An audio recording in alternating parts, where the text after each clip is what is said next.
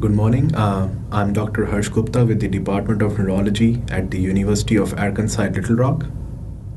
I'm one of the co-authors of the scientific paper titled Transient Ischemic Attack and Predictability of Future Events.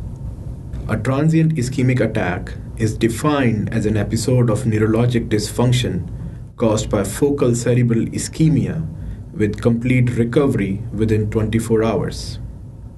In 2009, the American Heart Association changed the definition of transient ischemic attack from time-based to tissue-based, whereby the presence of restricted diffusion on MRI is classified as ischemic stroke, irrespective of the duration of symptoms.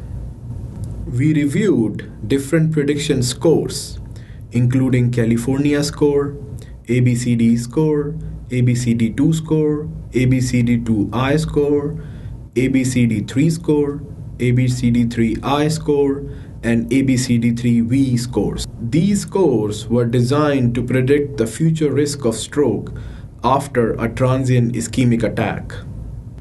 We reviewed all published articles on this topic via a comprehensive search conducted using Ovid Midline from 1995 to April 2013, irrespective of any language barrier.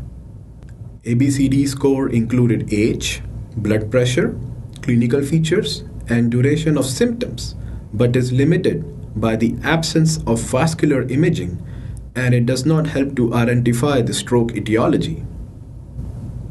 ABCD score has been modified by the addition of different variables such as diabetes, vascular imaging, which includes both carotid and intracranial vascular imaging, dual TIAs, and restricted diffusion on brain MRI.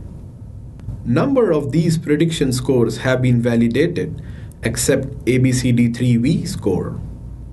Different scores may have different prediction rates for future strokes depending on the variables included, examiner's specialty, patient setting, and follow-up time period.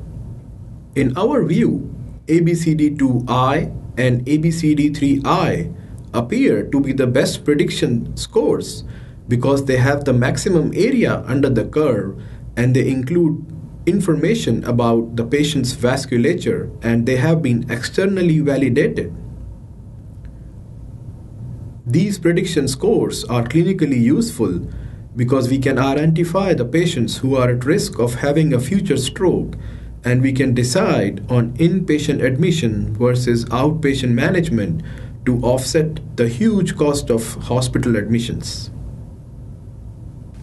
Further studies are needed to understand how these scores will change the TIA patient triage in the emergency room. Thank you for your attention.